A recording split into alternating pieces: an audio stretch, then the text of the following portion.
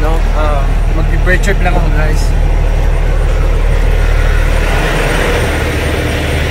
Check ko lang yung mga tires kung hindi flat. Actually, ginawa ko na to kagabi eh. I did post trip last night, pero i-check ko lang ulit.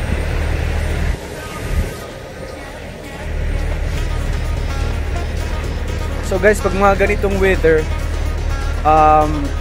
kasi ngayon mga 20 degrees, pag super lamig, pag nakapark ka, you don't set your brakes para hindi mag-frozen yung yung brakes niya.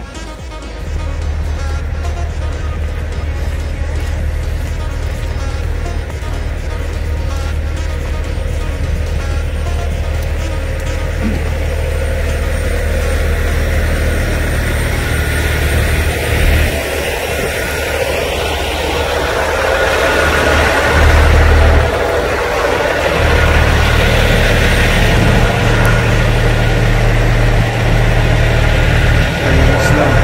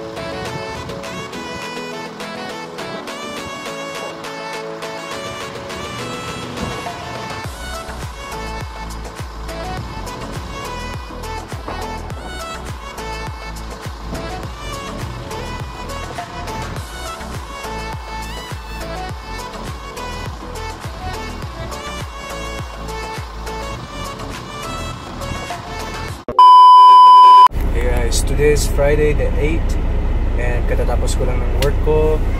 And now dito ako sa truck stop. Nakapark ako dito. I don't know kung mabigyan nila ulit ako today ng loan. If not, tomorrow. So yeah, waiting tayo. Waiting.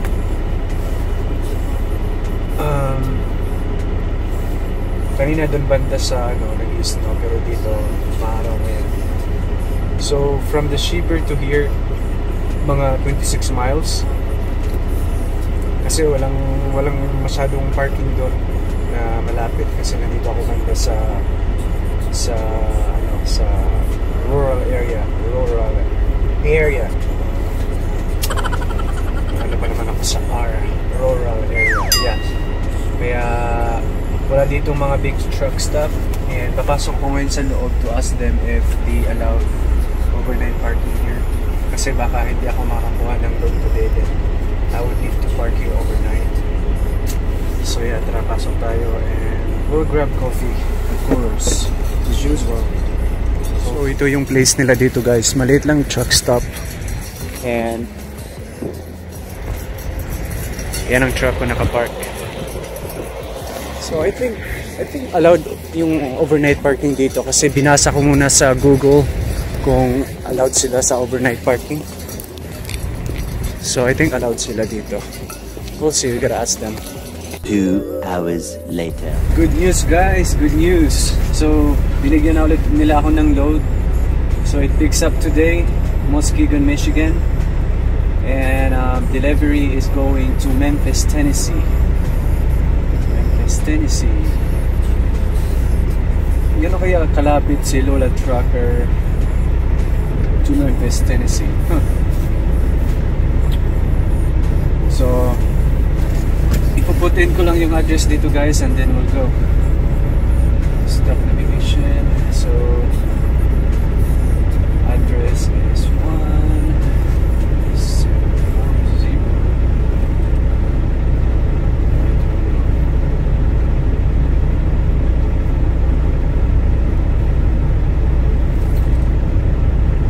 That's a good thing about my company, guys. They keep me running. Sa old company ko, honestly, lagi akong natatambay doon. But this one here, it's pretty good.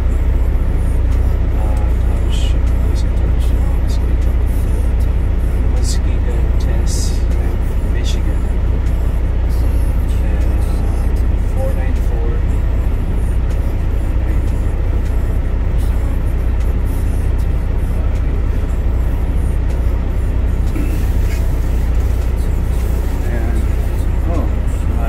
Drive from here.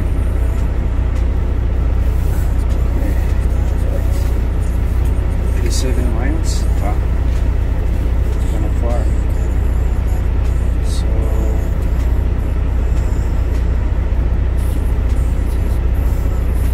Muskegon.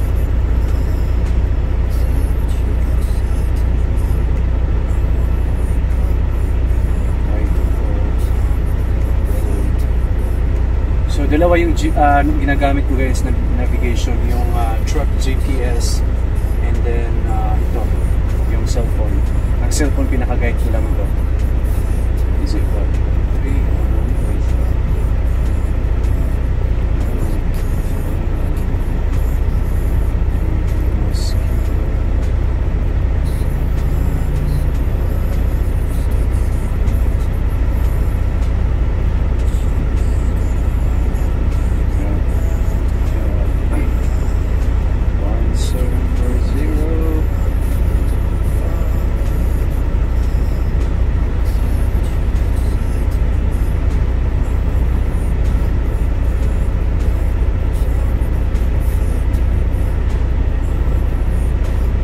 So yung final delivery ko nito, guys, is sa Monday, Memphis, Tennessee. And after I picked up this load, I'm gonna take my 34-hour reset, kasi yung hours ko is, I've been using my recap hours na. So last 3 days ago, completed ko na yung 70 hours. Then I am not required, but sometimes you have to take your 34-hour restart para may full hours ka. But tomorrow I'll be getting 25 hours should be good actually. But maybe next week, putol-putol yung may cut off yung hours. So, after ko ma-pick up yung load na to, magti-take tayo ng 34-hour restart or 34 hours reset. Okay. So, an hour and 30 minutes drive from here. Okay. Pabili na tayo ng kape. And, shit. Bumili ako ng envelope at saka pabango dito sa traffic para mabango yung truck natin. Ito, ginagamit ko itong envelope pag kinukompile ko together yung lahat ng mga paperworks and then ibibigay ko sa company. But yes, we're all set. First off, kailangan muna natin magpa-music. I need music while driving. Pero hindi ko pwedeng i-upload sa YouTube kasi magka-copyright tayo. Copyright. So silent na lang natin.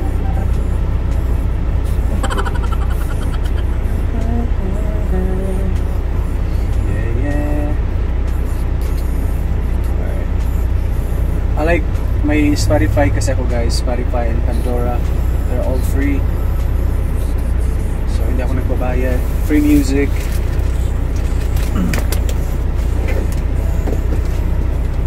So charge my phone.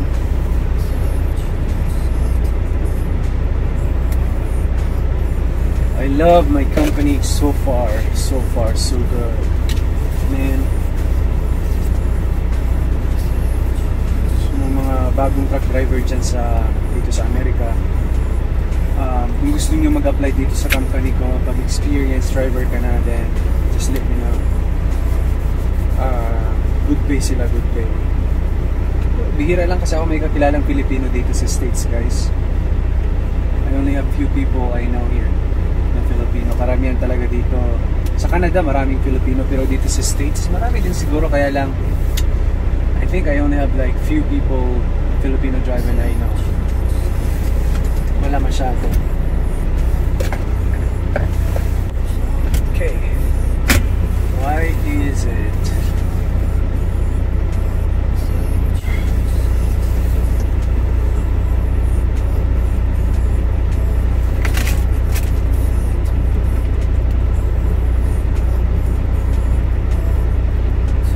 Watch this short video to get 30 minutes of uninterrupted listening.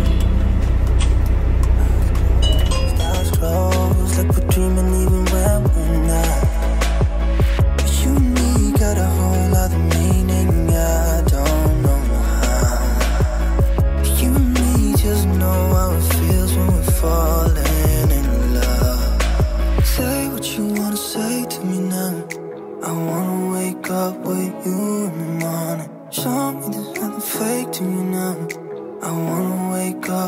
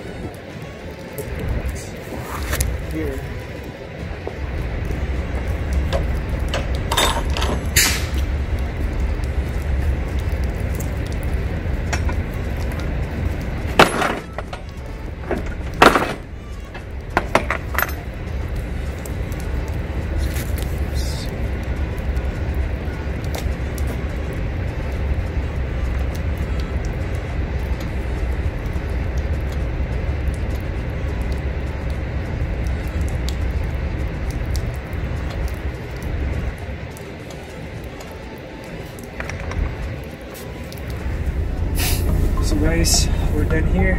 Loaded na yung trailer ko. Now let's go. Medyo heavy yung load. 40,500. So kailangan kong i-scale para i-make sure lang na nasa tamang ano tayo. Yung trailer axle ko and yung steer axles and what is it?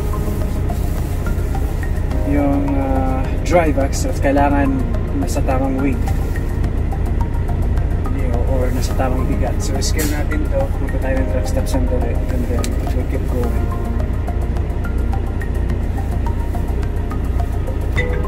Somebody called me. Answer. Answer. Hello? Hello?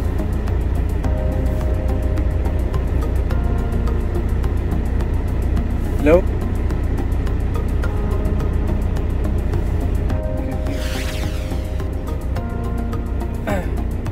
Answer. Answer. Hello? Hey, Dina, I'm doing great. How about yourself? How are you? Oh yeah, it's been a while. Like, where's Dina? How you doing? Doing good. So far, so good.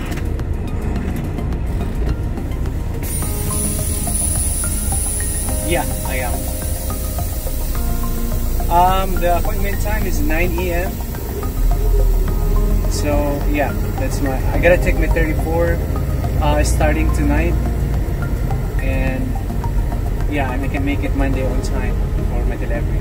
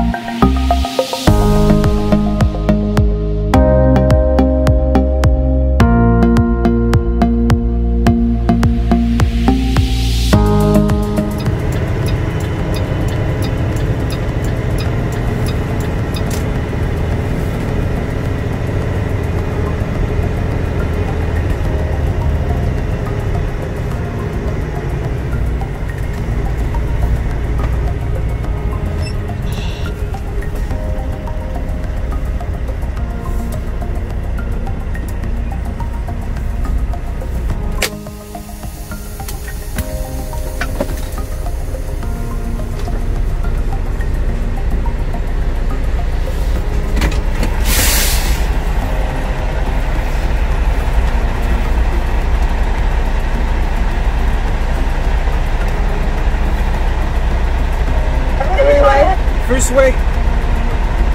Track number is 112. Thank you. Thank you.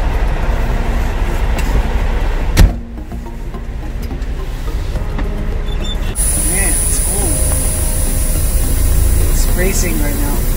Lamig ng sa kami, malamig.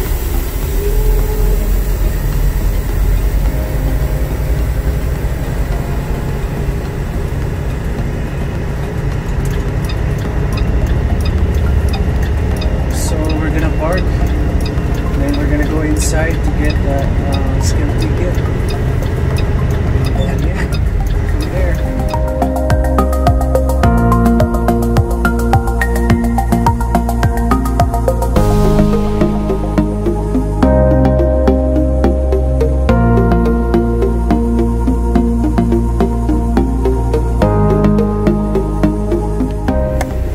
Hi guys, I just got back in here, so we got the scale ticket and we are legal tayo guys, legal. So total weight is 75,200 pounds and the steer I am 11,480 and then drive axles is 31,520, trailer axle is 32,200, so everything is good. So guys, advice ko lang sa mga driver, anything more than 30,000 pounds or 40,000 pounds, you have to scale it.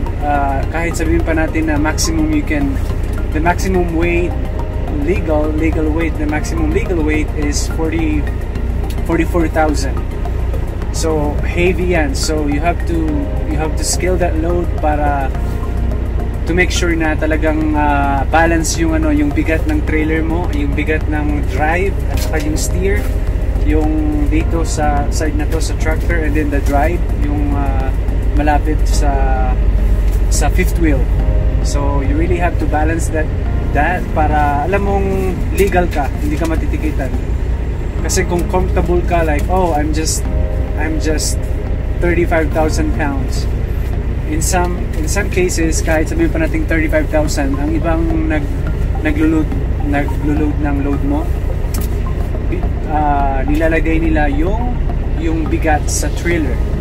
If you don't scale, then who knows, ma-pulled over ka kasi mas mabigat yung trailer mo.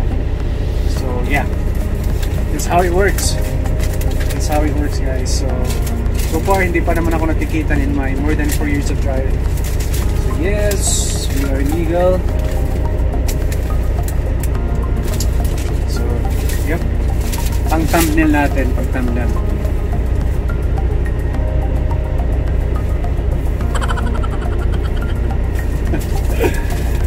Okay, so nagbayad ako ng $12 for this. To scale this road. Okay, now let's see how far that is. Magdadrive pa ako ng mga another an hour from here kasi so yeah, next stop. Speed limit reduced ahead. 6.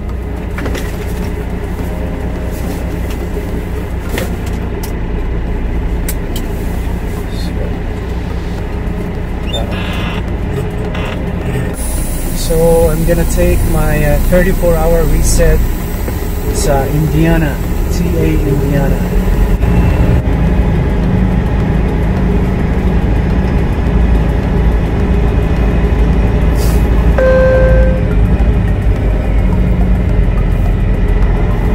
Turn in the first left.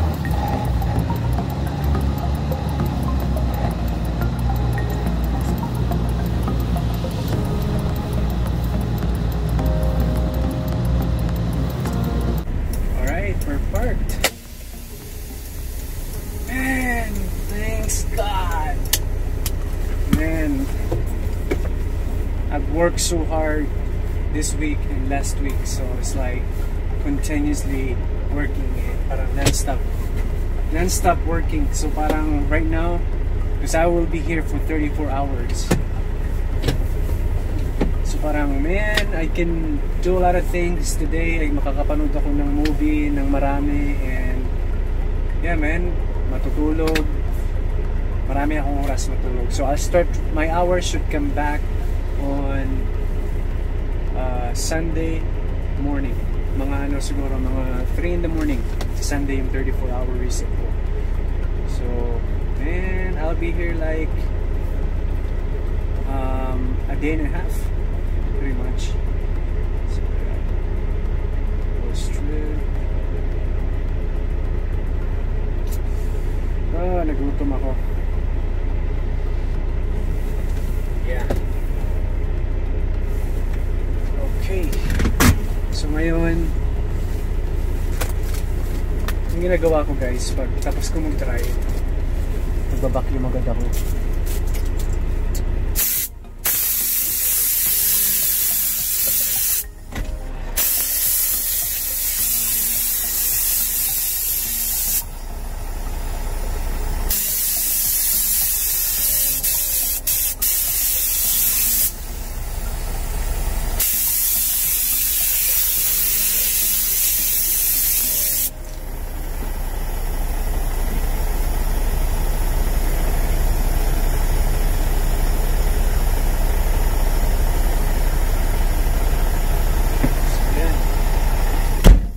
Pagkatapos kong gawin, lahat ng mga documents ilalagay ko sa envelope dito, kasi bukas ita-drop ko to sa company yard ko. That's how I get paid. Yung mga bill of ladings dito ko ilalagay, in-organize ko. So I'll do that right now bago ako kumain. Gutom na ako. First, let's do this one first para wala ka nang iisipin. I want all these things to be organized. Ano sinasabi mo, Jake? Okay. So, ang daming papel dito. Man,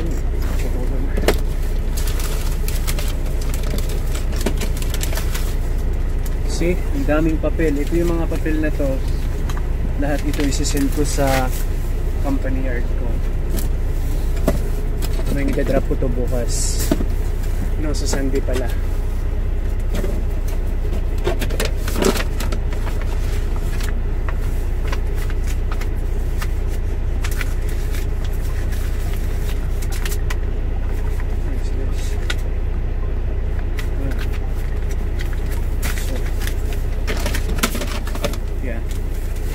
That's it. All this, I gotta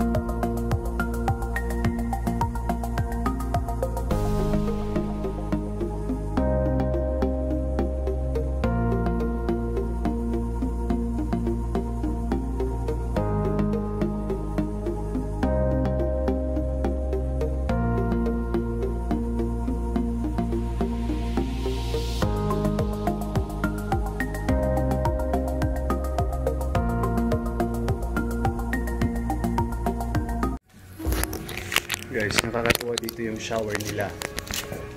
Super linis. Yan, may driver lounge sila dito. Yeah, pwede ka mag-chill. Yan ang couch. Pwede ka magtambay dito.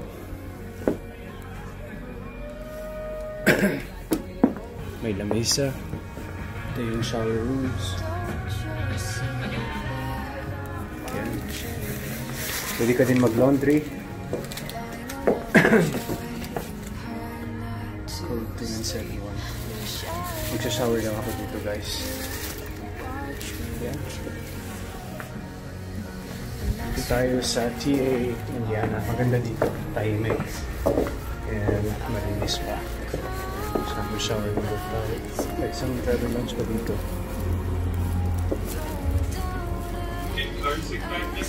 Yeah. Tambayan ng mga drivers. So yeah, we'll go inside. Hey yo, what's up yo? Ooh. Laki ng shower dito ah.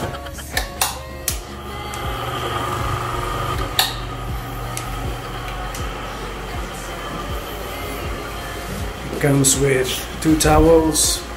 Ito para sa floor. Okay, malinis yung shower dito. 5 star. 5 star. Kasi yung ibang shower hindi malinis eh. And I was dying inside to hold you.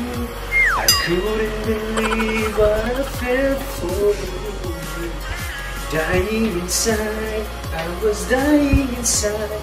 But I couldn't bring myself to touch you. And I am dying inside to hold you. Couldn't believe what I felt for you. Dying